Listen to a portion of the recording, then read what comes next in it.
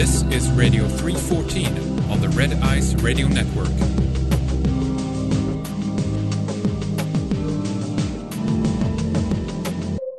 Welcome back. This is Lana, and with all the programs available to listen to, thanks for choosing this one. This interview was conducted in a different format than usual. Although it features two guests, they were both recorded at different times. First, we hear from Gregory Smith. Later, John Rappoport gives a brief 20-minute commentary. We'll be discussing topics from American Addict, a film co-written and produced by Gregory Smith. John Rappoport is an associate producer.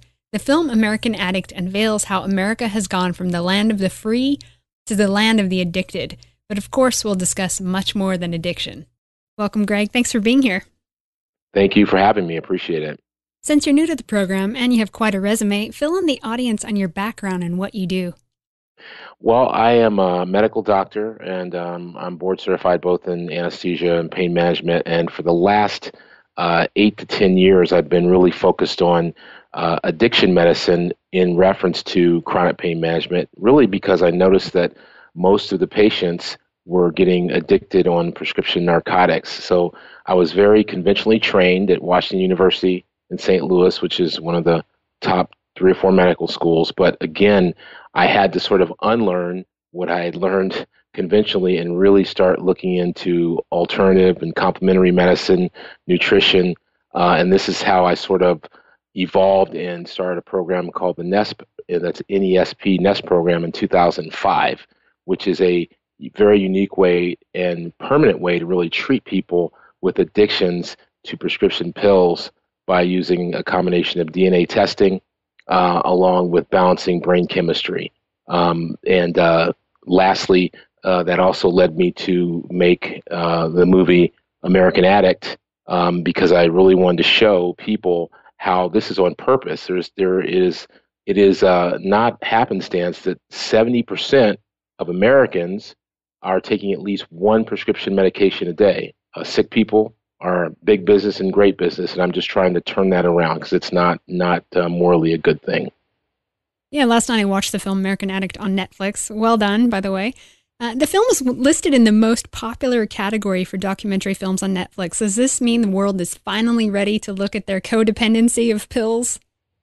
Well, I'm glad to hear that. I didn't know that it was doing that well. I know I'm getting a lot of response, Twitter and Facebook notifications from the Netflix release. But yeah, I think people are thirsting for the truth. I think there's an awakening going on in general in this country for all the things that's being done to us instead of for us. And American Addict is just one of those things that's shining a light on how we're being forced to be basically on medication or a medicated society. And a society that's medicated, a society that's distracted, you can do pretty much anything out in the open and in secret at the same time. And I think that's part of the issue here is that people are just over-medicated for problems that could be solved if we looked at a solution or a cure instead of a Band-Aid to the problem, which is a pill for a problem. Yeah, in the film you mentioned how the U.S. is 5% of the world's population, but consumes over 50% of the world's pharmaceuticals and 80% of the narcotics. I mean, that is insane. It is. It's a tremendous, it's a mind-blowing statistic. And again, this is on purpose. This is a deliberate act. And so people have to educate themselves so they don't become American addicts themselves. When you say deliberate act, what do you mean? Well, what I mean is that it's when you look at those numbers, they are so out of proportion. There is no way that this could just be happening by circumstance or happenstance. So in other words, there has been a deliberate push in this country to push medicine towards pharmaceutical-based treatments versus natural treatments versus alternative treatments, and also a push to have doctors spend much less time with patients. So, today, versus say 20 years ago, the average time a patient has with a doctor has shrank dramatically. In fact, that's if you see a doctor at all. Often you're being seen by a physician's assistant or another type of assistant. And because of shrinking reimbursements to doctors, they have to see more and more patients in less and less time just to make the similar money that they made 10, 15 years ago. So that means that if a person comes in and has a problem, you don't have time to sit there and really get to the bottom of it. All you have time to do is to write a prescription for a pill, and then they come back every 30 days. And this is what I mean by it's a very deliberate by the system. Mm-hmm. So how did the pharmaceutical cartel present drugs as the one and only solution for all illnesses? Well, you just have to look at how things are funded. I mean, pharmaceutical companies are big in terms of sponsoring medical schools and residency programs where doctors in this country are basically trained. So I know for me, it was almost an everyday occurrence where we had drug representatives coming in when I was in medical school and residency. And even today in my own clinics, the reps come in all the time to talk about their medications. And again, medications are a great thing when used correctly, but they're not being used correctly. They're being used as the solution to a problem instead of a temporary fix for a problem until you find the root cause and fix that. So they're inundated with our medical schools, with our training programs, and also the media. There's almost no other country in the world that allows direct market to consumer marketing like we do here in this country. So you have television ads for the blue pill and this pill and that pill, and Cialis daily, so you'll always be ready, and on and on and on. You have patients showing up at their doctors requesting these medications because they learned about it either on television, print ads, on the internet, and it's really out of control. Yeah, it's just amazing to me, this pharmaceutical mind control, how deep it runs in the population. You take a pill for everything. They don't even think of Googling, for instance, natural remedies, things that I can do in my diet or lifestyle changes. Why are people so brainwashed to thinking they need to run to the doctor for a pill? Well, that's a big question, and it's basically the same question for a lot of things that people get duped over. But really, there's still an inherent trust in the medical system and in doctors to give you what you need and tell you the truth. And often the doctors are doing what they think is right because that's what they were trained. That's all they know also.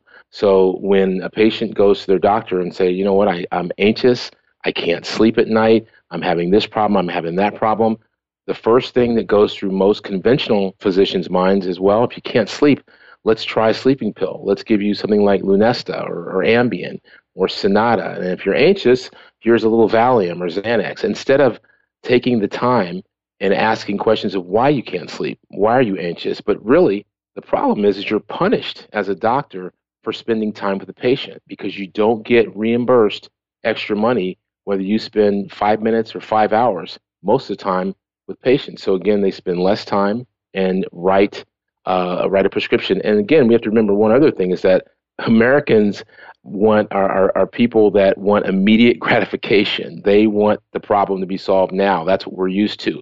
Very, very impatient. So if I can't sleep, just give me a pill so I can sleep tonight. I don't care about the consequences. I just want to sleep tonight. And if it works, then for the medical system and for the patient, often problem is solved, even though they may be on that medication, for the next 10, 20 years.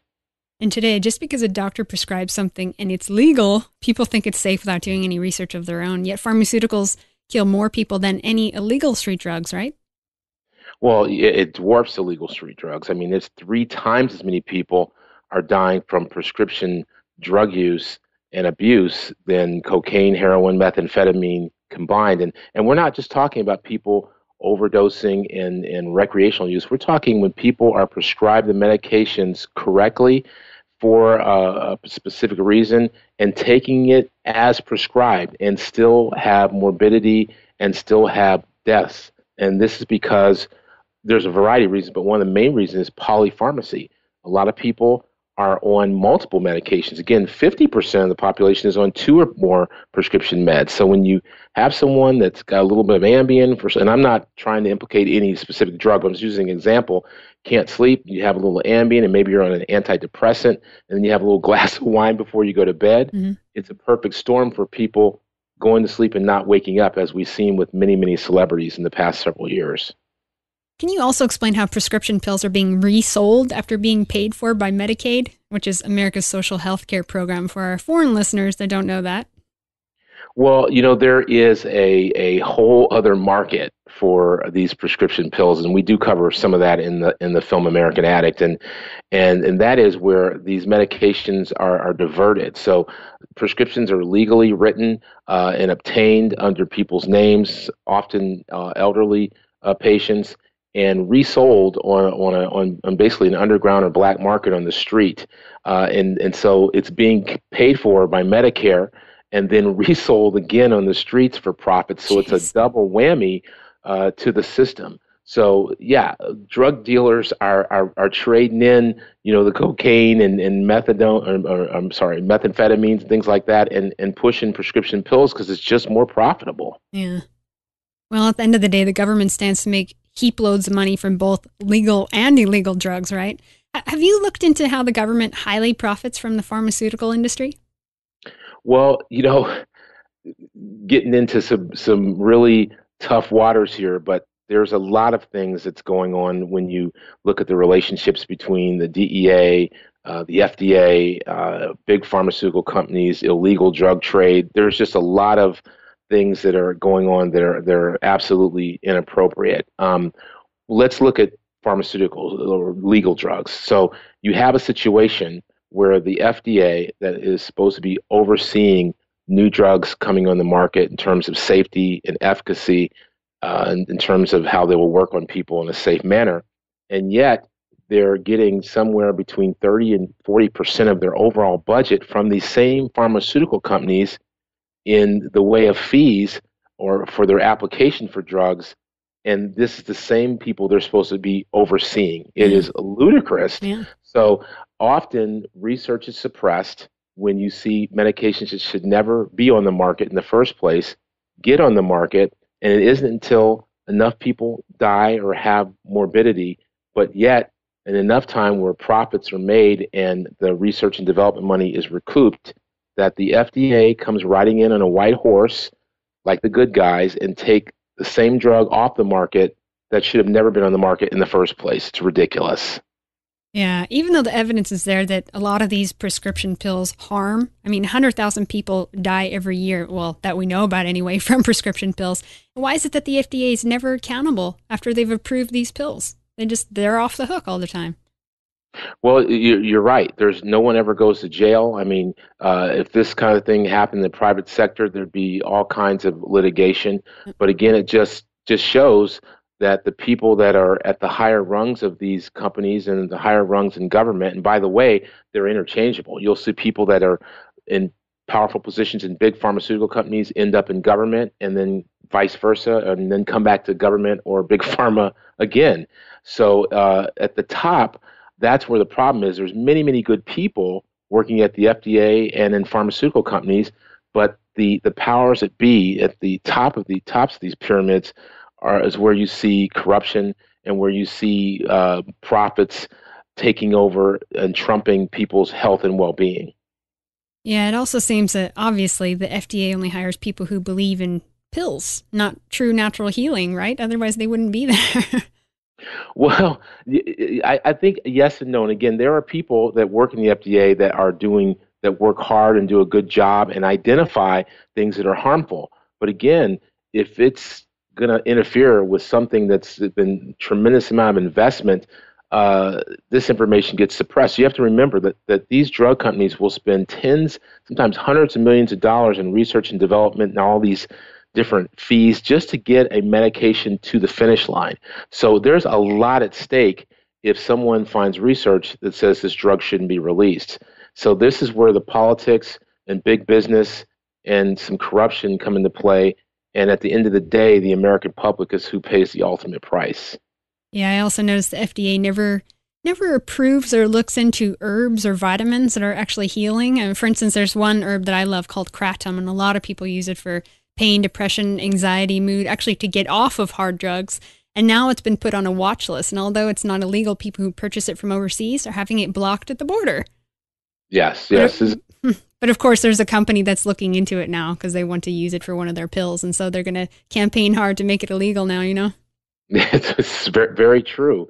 And again, when you can't patent certain things, people shun it, and it's looked at as quackery. And when legitimate physicians try and talk about using different herbs or nutraceuticals, supplements, etc., you're often marginalized and talked about in a negative way, when all the while these things are very legitimate. There's multiple, I mean, that's part of what I do when I detox people. I try and have them emerge on the other side of detox.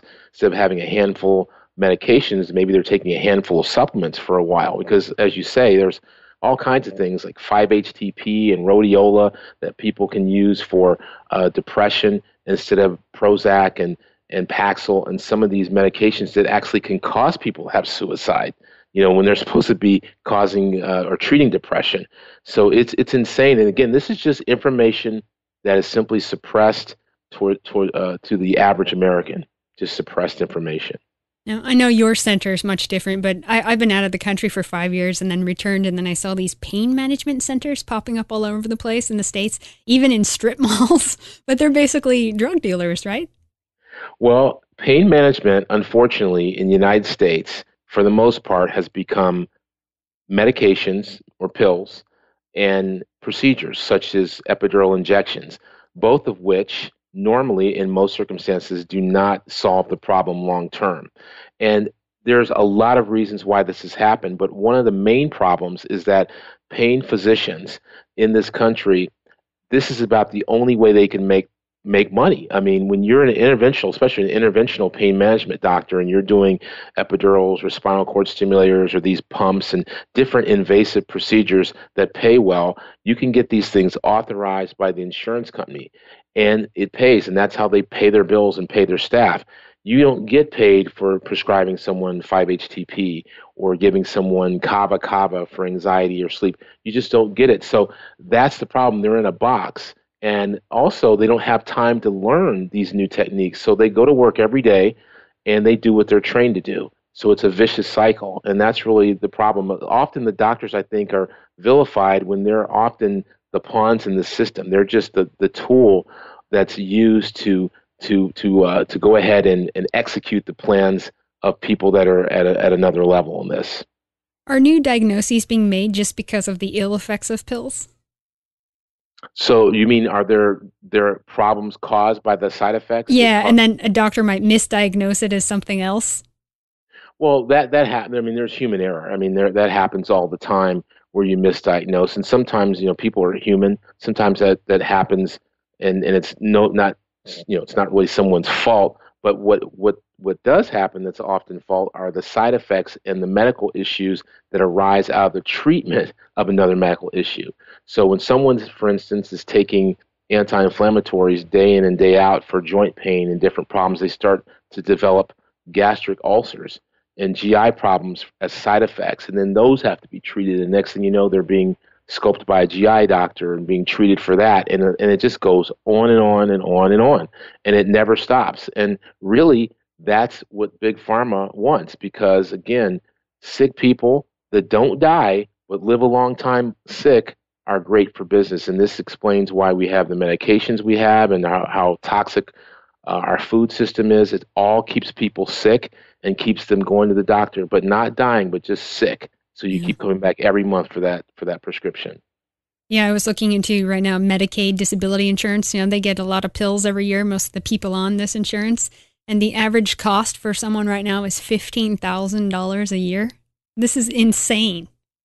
Yeah, it is insane. It really is. The numbers are staggering. And when you look at the profits the big pharmaceutical companies are making, well, let's put it this way. You have pharmaceutical companies paying fines in excess of billions of dollars.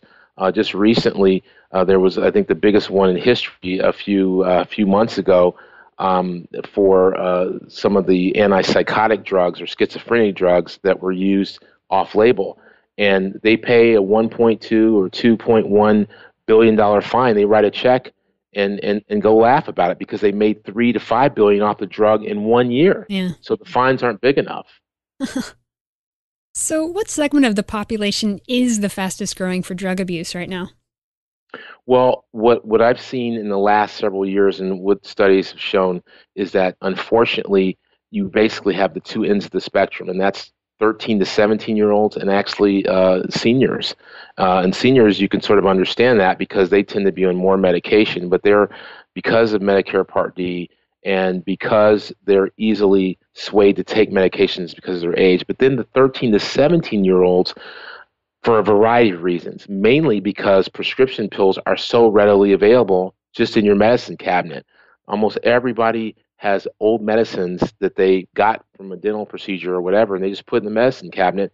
And then you have adolescents and teenagers getting these medications and experimenting with them and getting hooked. And it's really, really a huge problem in this country right now. Yeah. Well, some people say, well, we need more regulation, Greg. We need to monitor doctors electronically to see what pills they're prescribing. But that isn't the issue here. It's about personal accountability, wouldn't you say? Well, I think there's some validity to all. I mean, obviously, personal accountability and educating yourself and your family is the number one thing, because you can't rely on anybody else. But there are definitely physicians that are bad people. I mean, they're criminals. There are definitely physicians, and we've caught many of them in American Addict and in American Addict 2 that we're filming right now. I can't tell you how many doctors' offices we've worked with police agency here in Los Angeles that are just crooked doctors that are basically just giving out medications or prescriptions for cash. So I do think from that standpoint, monitoring is a good thing. But unfortunately, when you put that in the hands of politicians and other people that don't always understand the data, it can be abused. And here's one perfect example. As a pain doctor myself, I'm by definition going to write a lot more narcotic medications than, say, a family practitioner. So if you just look at sheer numbers of prescriptions being written, and that's what they're basically doing in profiling people, it's a mistake, because I have tons of people sent to me on huge doses of narcotics every single day. And often I write for narcotics because I have to get approval or have to wait until we can get them set up for detox. So sometimes I have to sort of carry the patients on their narcotic medications. And then I have a whole bunch of people that our clinics treat for chronic pain that are still on narcotics. So during this transition period, I'm writing there's tons of narcotics under my name. Mm-hmm. So it's unfair to just look at it that way. But I do think there's some validity to tracking physicians to some degree. So if someone comes into you to detox from pain meds, what are the steps that you take? Well, the number one thing is you have to determine if the person really wants to get off the medication, mm-hmm. because there are people that really enjoy it just like they enjoy street drugs. And so we have a way of screening people to see if they're really at a point where they want to get better. And then the second thing that I think is very important, and it's the wave of the future for most people, but we've been doing it for about 3 or 4 years, and that's DNA testing. You can look at someone's DNA profile and see with complete accuracy what they may or may not respond to. For example, if a person has anxiety and depression along with their addiction to a narcotic or whatever, that patient is treated differently than someone that doesn't have anxiety and depression. And you can look at their DNA and say, well, maybe they're having depression because their serotonin receptors are damaged or not functioning. So it doesn't matter how much serotonin or a drug like Prozac you give a person that has a certain genetic profile, their depression is not going to be affected by that. So by using DNA testing, you can really personalize and guide people's treatment. And then I think the second biggest thing is balancing brain chemistry. And what I mean by that is that if you don't make someone's brain chemistry normal, they will relapse. It's only a matter of time. When people are stressed, they go back to old habits. And just like a person that needs insulin, they're going to have problems with their blood sugar if they don't have the right insulin. So it's no different here. We want to keep their brain chemistry, their serotonin, their dopamine, GABA, these type of neurotransmitters normal in these people, because most of them have abnormalities. That's why they're addicted to a substance in the first place. Don't amino acids also help with brain waves? Well, amino acids are the building blocks of neurotransmitters. So one of the things that we do, we have an IV protocol, and for 3 days in a row, I'm giving people IV amino acids, amongst a whole bunch of other things. But amino acids are very, very important.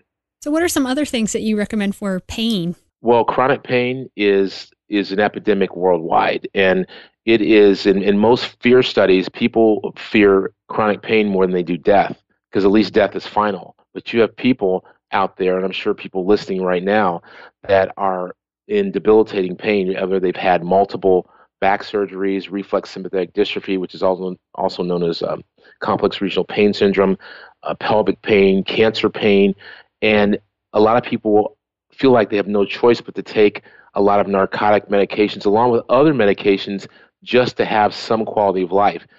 And the truth of the matter is that's just simply not true.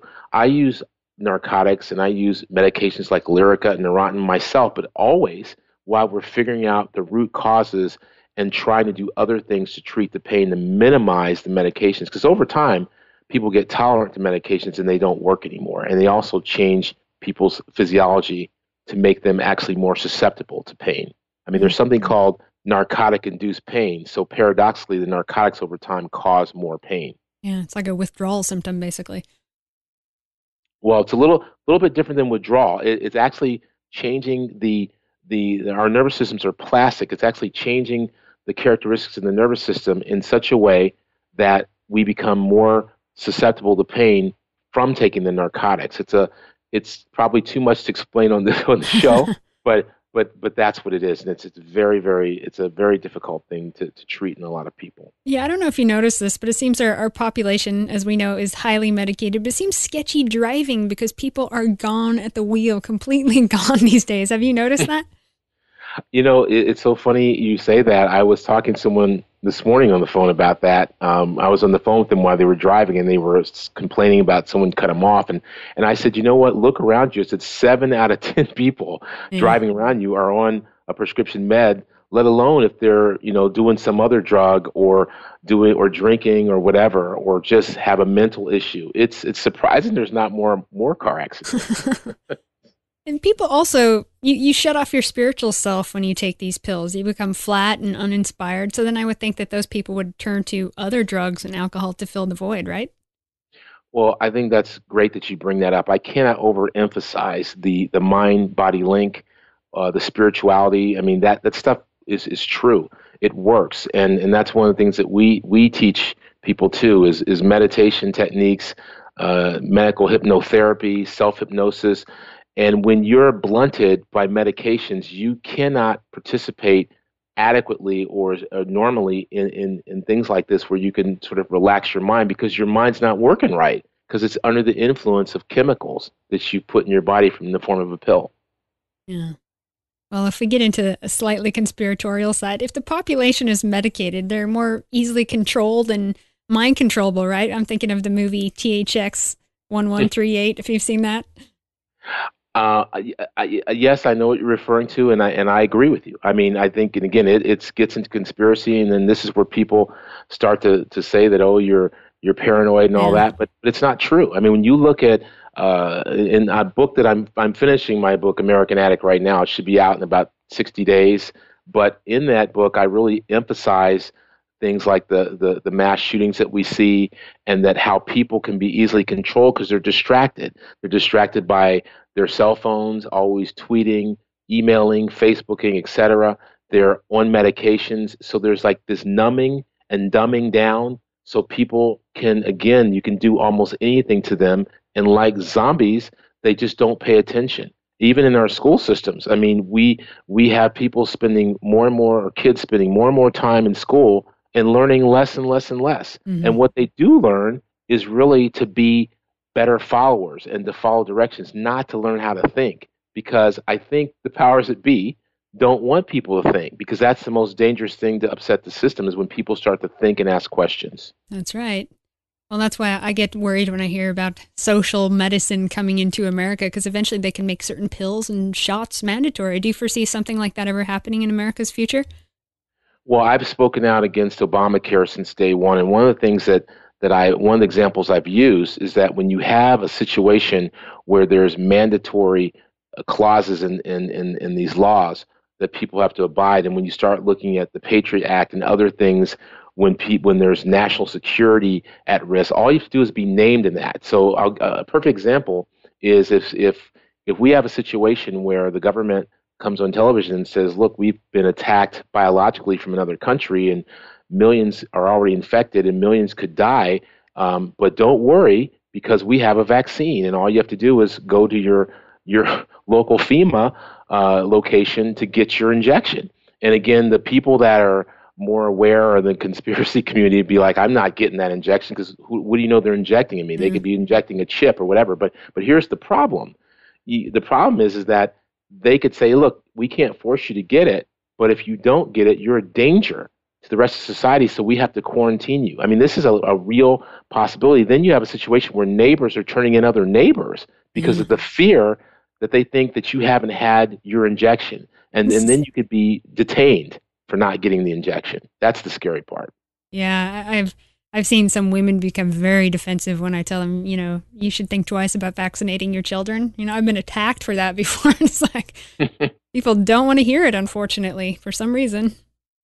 Well, they've been inundated by, again, what we've been taught in the mainstream media, conventional medicine, and again, people are doing what they think is right. But I think the good thing is when you have alternative media, just like your show and other shows like this, where people can hear the other side of this, then you start to ask questions, and when you start to ask questions and educate yourself, you can make better decisions.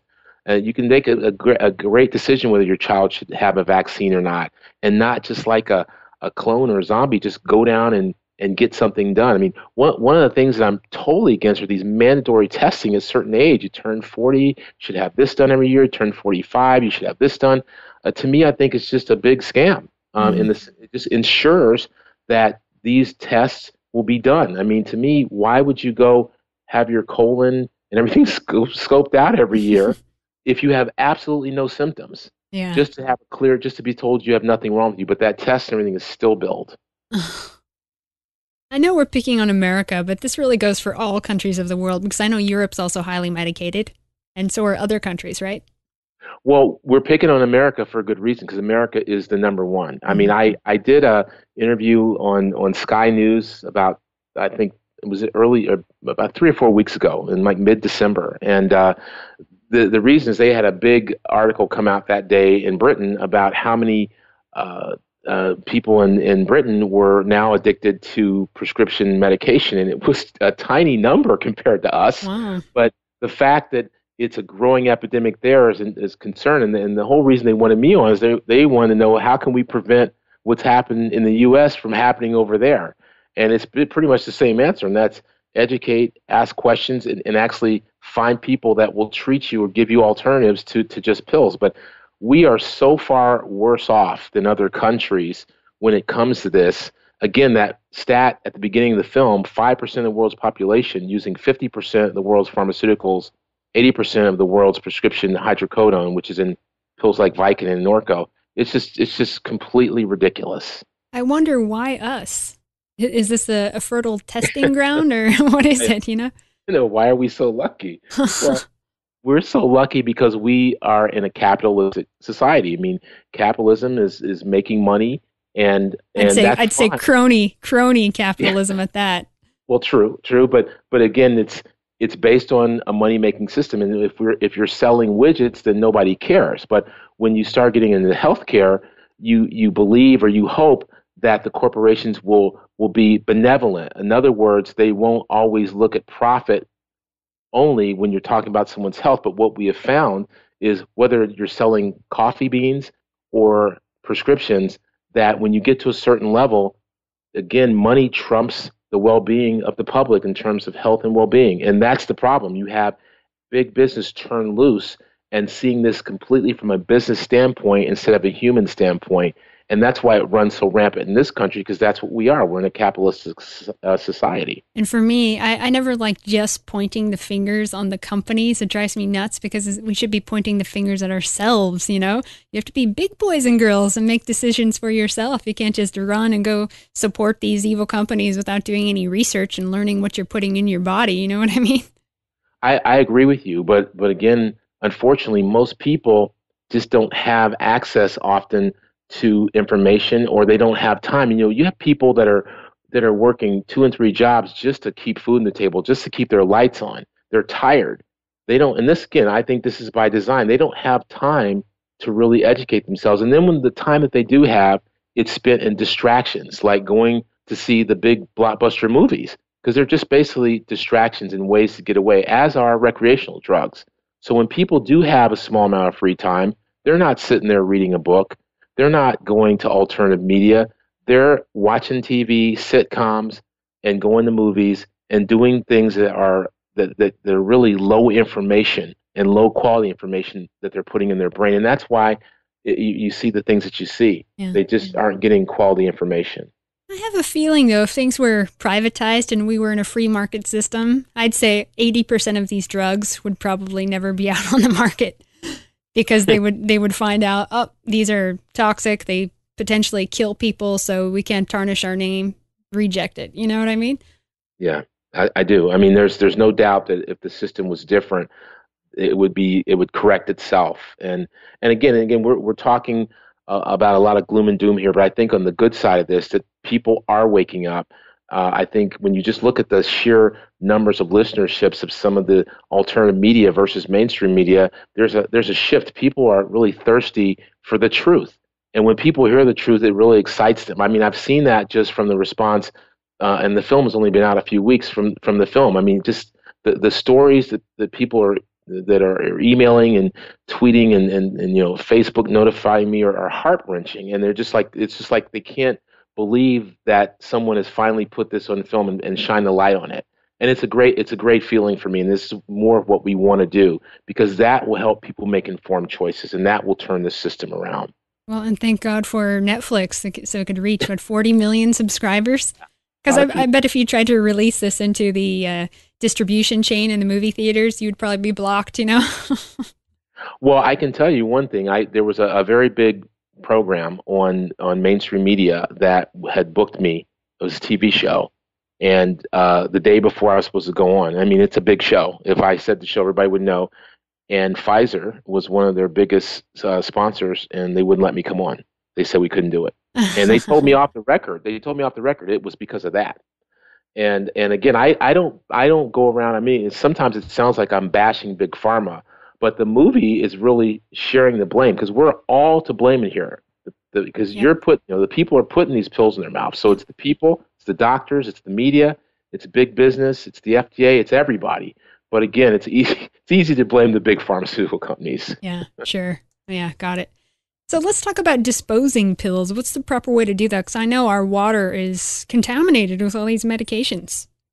Well, yeah, dumping them in the toilet is not the way to go. There are more and more in people's neighborhoods are popping up these drop boxes, and a lot of police stations and fire stations now have pharmaceutical drop boxes. So it's really easy. People can just Google prescription pill drop off and put their zip code in, and they'll find almost anywhere, unless you're really living in some way out farming community. It would probably be tough. If you're living in any urban area, it's pretty easy at this point. Some doctors will take them back if they are set up for that. You have to have certain you have to be set up for that. You just can't take it back to all the doctors. You shouldn't take it back to like the pharmacies and things like that. But really, if they Google drop boxes, most people can find some very close to where they live. Now let's get your opinion on what medications are okay. Well, I think a lot of medications are really good. I mean, even let's take a drug like OxyContin, which has been completely vilified in the press. And even in mainstream, everyone's vilified OxyContin because it's been so abused. But OxyContin is a very good pain reliever. It works. There's no doubt about it. Yeah. And if it's used for pain in the right setting and then stopped, it is actually a very good drug. The problem is that it was so easily abused, especially the old preparation. They've repackaged it now, so it's a lot harder to divert than it used to be. But oxycodone, the short acting, is still the same. But when it's used correctly, it's fine. So this brings up a very good point, is that there's a demand. See, everyone starts talking about, like when you talk about the war on drugs, let's stop it from coming over the borders, let's regulate, let's do this. None of that has worked, and none of it will ever work, because there's a demand. So you have to get to, why is there a demand? People are unhappy, they're frustrated, they want to escape. So the quickest way to do that is by getting high. And when you look at crimes, most crimes are caused because the person was high, or they did the crime to get money to get high. Yeah. So You have to go to the root cause, and the root cause is that why are people taking drugs in the first place? And when you educate people, give them other ways to feel great and feel naturally high, you slow the demand, and then these problems start to go away. But until demand is taken away, it's never going to end. That's right. Good point. So when talking about herbal remedies, what are some happy, uppity herbs that you recommend to some of your patients?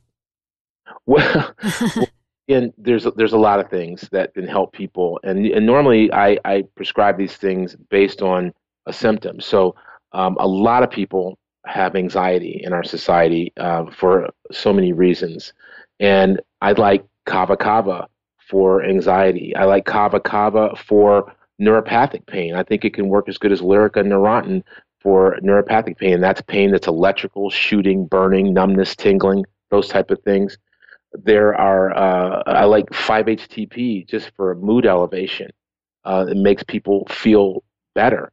So I like rhodiola for people that have that want some mood elevation, that have a tendency to eat when they are depressed because there's a lot of weight gain because people eating comfort foods. I mean, the list really goes on and on. It really depends on what the patient's problem is. But I can tell you this much, that there's almost always an alternative to medication. Yeah. Medications in our system is great for acute problems. You broke your leg, you have a heart attack, greatest place in the world for medicine. But when you have preventative medicine or to treat chronic problems, we're horrible at it. That's right. I was in Fiji and I tried some kava with the locals. It's strong stuff. These herbs are still very potent. Oh yeah, no joke. They would drink so much where they couldn't even get up and walk. Well, yeah, there's kava is abused in many parts of the world. Is a recreational drug. So yeah, just because it's natural doesn't mean it's not strong. That's for sure. I got to ask you this. I got to ask your experience with pharmaceutical reps because I hear that they're recruiting sales reps from cheerleading squads. Is this really happening? Well, we put that in the movie, and it's a little it's a little tongue in cheek, but here's the bottom line, and it's in any business. Nice looking women get in the door more than men, and this has been ever since I've been in residency, and I mean I've been practiced for 20 years, and I mean it's always been that way. Most of the reps that I come in contact with are usually female, and usually very good look or better than average looking. And often their bosses are male, but the people out in the field, and that's because women get in the door. And it's just one of those things that happens. And again, I don't think that the pharmaceutical companies will solely hire people based on looks, but as in any sales job, if all things are equal, attractive people are going to get the nod over someone that's not as attractive because they know that person has a better chance of getting in front of the doctor. Yeah. So what do you say to someone who is listening to the show and says, I need help getting off of pills? What would you tell them? Well, I would tell them they've got to really work hard to get the right help because most addiction treatment centers in this country are horrible. And what I mean by that is their success rates are bad. When you look at strictly places that do talk therapy, such as 12-step, I always have to tread lightly because 12-step has such a long history and it's helped a lot of people. But their own data show about a 90% failure rate. Now, again, if you had cancer or if you had some horrible disease, you wouldn't want your doctor to tell you, we'll treat you, but there's a 90% chance it's going to come back. You want to be cured. So when you look at talk therapy, it just doesn't work for most people. When you look at other traditional inpatient programs where you're basically put in forcibly or court ordered or whatever, there is often people treated with methadone, sometimes Suboxone, but there's not support for the other problems, the brain chemistry problems, the DNA differences between people, or the differences of abuse. A methamphetamine addict is very different than an alcoholic, very different than someone that had a chronic pain problem that got addicted to OxyContin. So what you want to look for are programs that have multidisciplinary, I mean they have multiple different providers, maybe a psychologist, hypnotherapist, Reiki healer. We have all that kind of stuff, acupuncturist, pain physician, not just a place that's just going to treat you one way. And I think you really want to look for people that know how to do DNA testing for this and then focus on brain chemistry. Now, the problem is there's only a handful of places that I know of in the United States that do all this stuff in one place. So You have to do your homework and look hard. But here's the one key thing I would tell people. No matter who you talk to, whether it's a single doctor practitioner or some beautiful facility out in the hills or in Malibu or wherever, ask them what their success rate is 3, 5 years out. That's what you want to find out. And if they can't give you those numbers, or they don't want to give you those numbers, that should tell you something. Well, thanks, Greg. I appreciate your time today. No problem. Can you please tell everyone about your website and how they can reach you?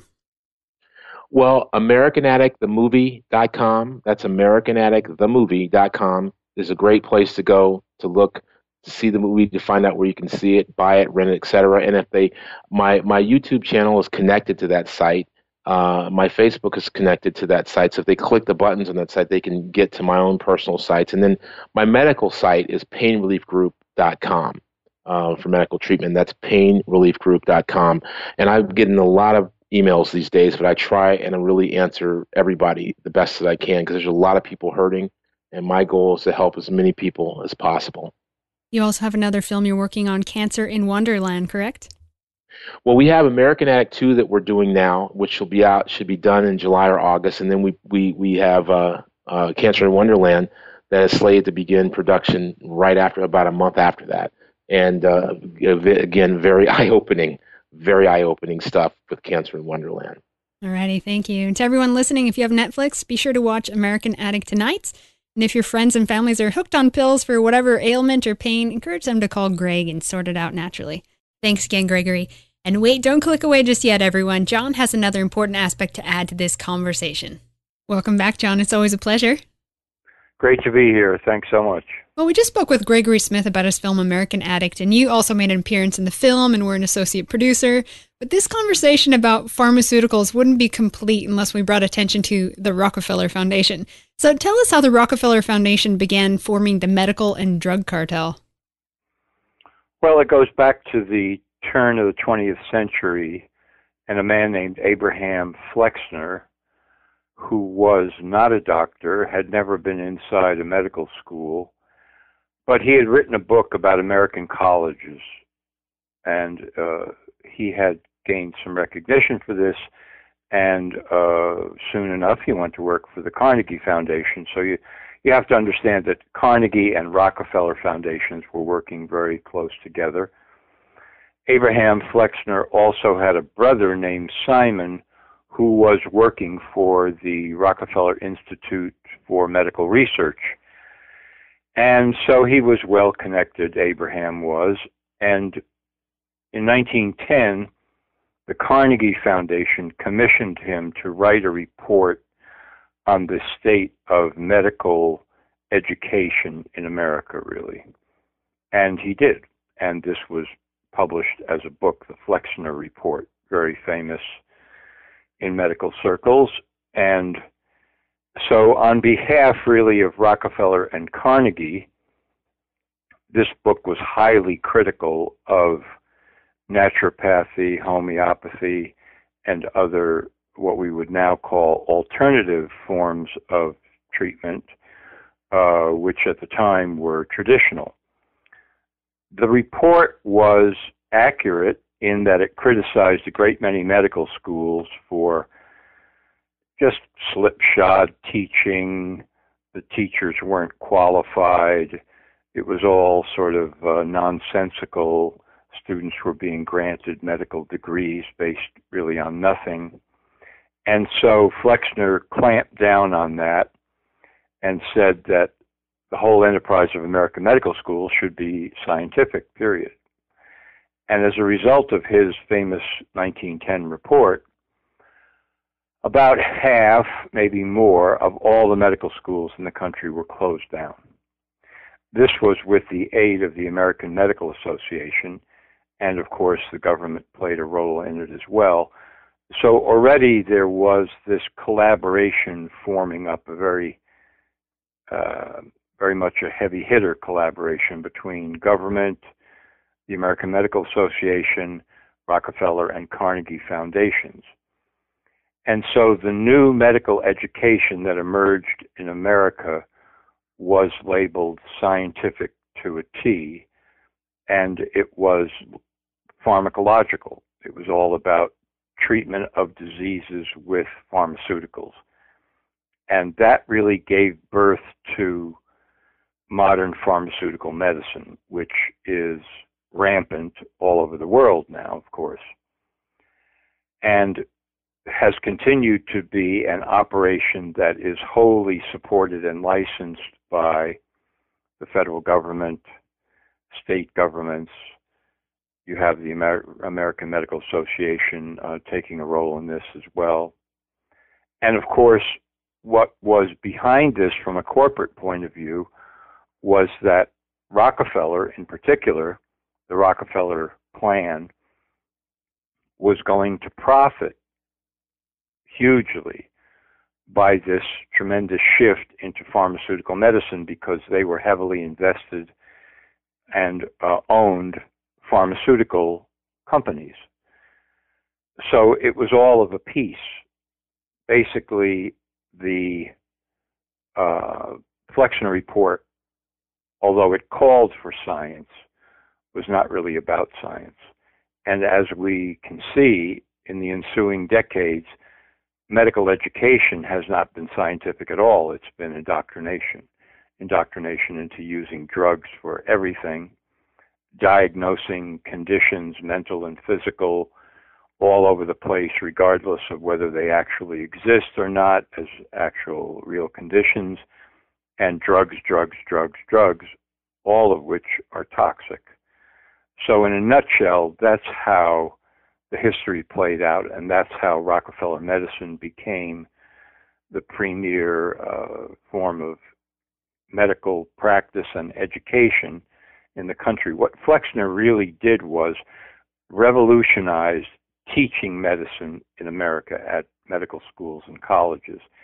And teachers who were on board with Rockefeller, Carnegie, and their programs, and, would bow and bend the knee in praise of those men, were afforded good teaching positions, and those that refused or defected or criticized Rockefeller and Carnegie were promptly fired from teaching positions in medical schools.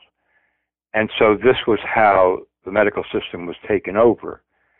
And as I've mentioned many times in articles and also in interviews with you, there is a famous 2000 study published in the Journal of the American Medical Association by Dr. Barbara Starfield, who at the time was a revered public health expert at Johns Hopkins School of Public Health.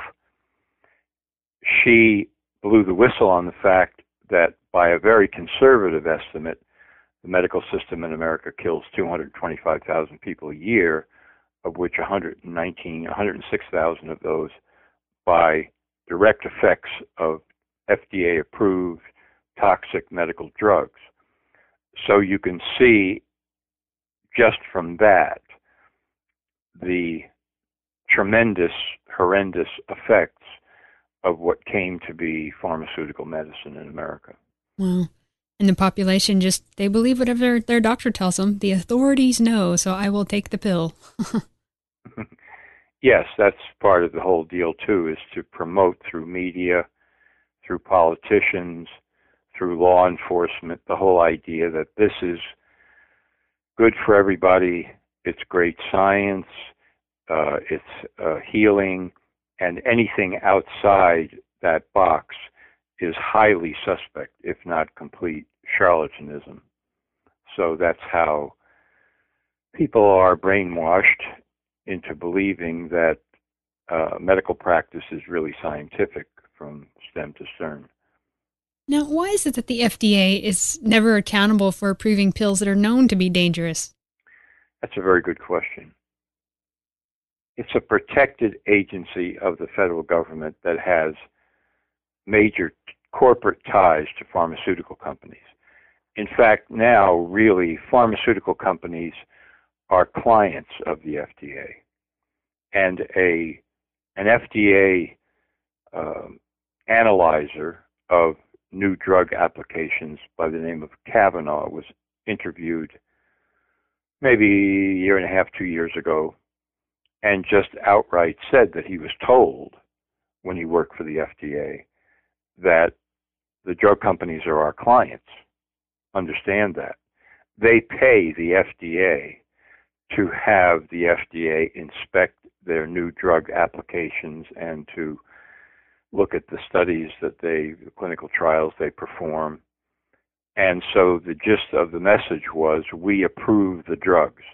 Not all the drugs all the time, but many, many, many toxic drugs are approved by the FDA. So this corporate connection with Big Pharma means that the FDA is really off limits for any kind of serious prosecution by the Department of Justice. And of course, within the federal government, one agency, even though there may be internal competition, will wash the hands of the other agency to protect it, because if one domino were to fall, like the FDA, others would fall afterwards. Mm-hmm. There would be a wide-ranging scandal, and people would begin asking, well, what about the CIA? What about the FBI? What about the Department of Homeland Security, et cetera, et cetera? So the FDA is powerfully protected. They don't feel the slightest bit of a threat until the internet, I would say. And that's when the worm began to turn, because lots of people have been exposing the FDA as basically a criminal agency. And meanwhile, the government is financially really profiting from pharmaceutical companies as well, right? Oh, yeah. You've got politicians, of course, who get contributions from pharmaceutical companies. And I would say, in my opinion, that some of these politicians are given money under the table as well as campaign contributions. And then, of course, the FDA itself is partially funded by the drug companies. And then you've got FDA scientists and executives who pass through the revolving door into big pharma companies and back again. So lots of money is moving around, lots of protection is being offered. And so you really have a criminal agency on the loose. I mean, just, it's like the mob. You know, this is a RICO operation, continuing organized crime to approve toxic drugs that are killing people. And in case listeners haven't done the simple arithmetic, the Starfield report in the year 2000 that indicated 106,000 people a year in America were killed directly by FDA-approved pharmaceutical drugs. If you add all that up over, say, a decade, you're now talking about more than 1 million deaths. So this makes the Mexican drug cartels, the mafia, any kind of organized crime activity in America pale by comparison to the FDA. Now, how do you think the elite profit from a highly medicated population? Yeah, that's very important. Pharmaceutical drugs are designed to kill. They kill microorganisms because they are poisons, basically. And this covers the waterfront of pharmaceutical drugs. So over time, the toxic effects on humans as they take drugs from cradle to grave builds up and up and up, and people become debilitated. They become confused and sometimes really crazy from pharmaceutical drugs, from psychiatric drugs. And so what you've got is an operation really to eat out the country from the inside. Because so many people are on drugs. I mean, so many prescriptions are written in America every year that you've got a population that can't think straight most of the time. They're just trying to get by. And this is good for big government. It's good for the big alliance between corporations and big government. It's good for media because dumbed down, confused, debilitated people will accept the news at face value. it works for what is essentially more and more turning into a slave state, where people just simply don't have the capacity or the energy as well, because these drugs tend to debilitate energy significantly over time. The population just doesn't have the energy to really see what's going on and do something about it. Yeah, it's also important to say that the Rockefeller Foundation funded various eugenics research, right? So it's highly possible that all these pills are also about weeding out the population, the undesirables, if you will. Yes, and I think that a real investigation into sterility would be called for here, because population figures, although the population of the United States is increasing, you can go into various places and various groups and see that the birth rate is declining. And various explanations are given for that, all of which are misleading. So the toxifying of the human body in general, I believe, would be a very good place to start to really explain the declining birth rate in certain sectors of the society. And over time, of course, this decline will be even more visible and serious than it is now. Also, it's very easy to slip items into vaccines, which would create even more widespread sterility among all population groups. And I think that this is the strategy. It's not, unless something changes, it's not one of these operations that says, okay, what we're going to do here is overnight reduce the population of the planet by X billion number of people. Yeah. It's a gradual decline over a long period of time. And this is a perfect way to do that kind of Rockefeller operation. It sure fits with Margaret Sanger's idea of sterilizing the population. Yes, absolutely.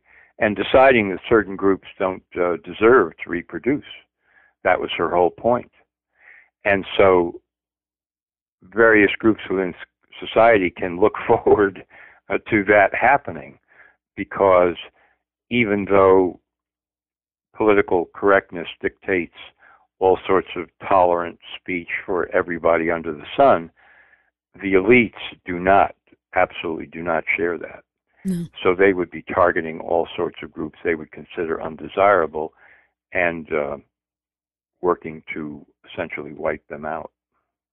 Sure, I understand we need pain pills, anesthesia, antibiotics, but today it just is out of control, and I suspect that the vast majority of these medications actually don't really do any good. What do you think?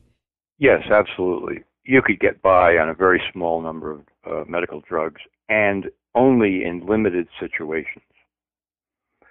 You don't need this incredible proliferation of medical drugs for the population. Absolutely not.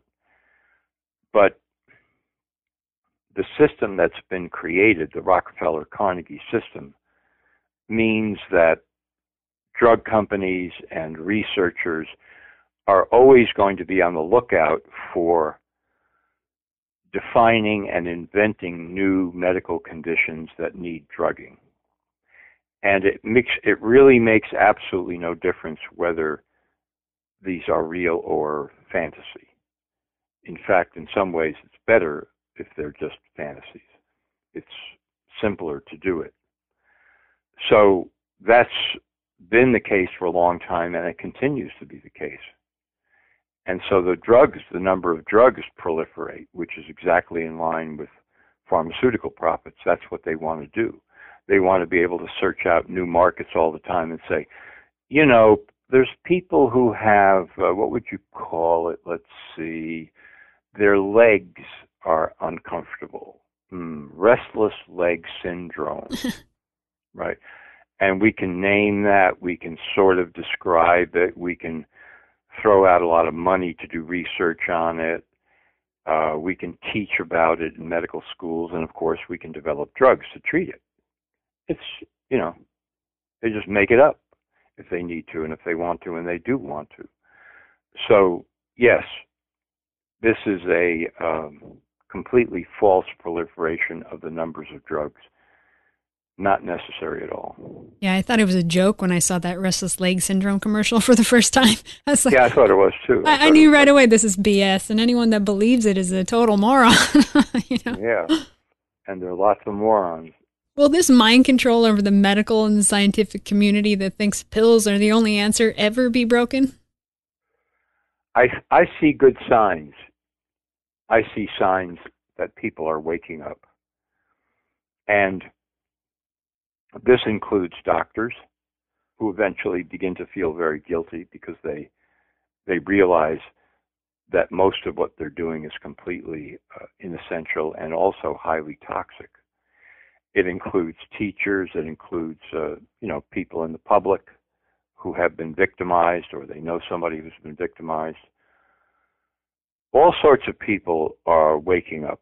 Even journalists are realizing that they can print some stories about these subjects. And so I see very positive signs on the horizon. The bottom line is, against any and all odds, we have to protect people's freedom to decide whether or not to take a drug, a medical drug.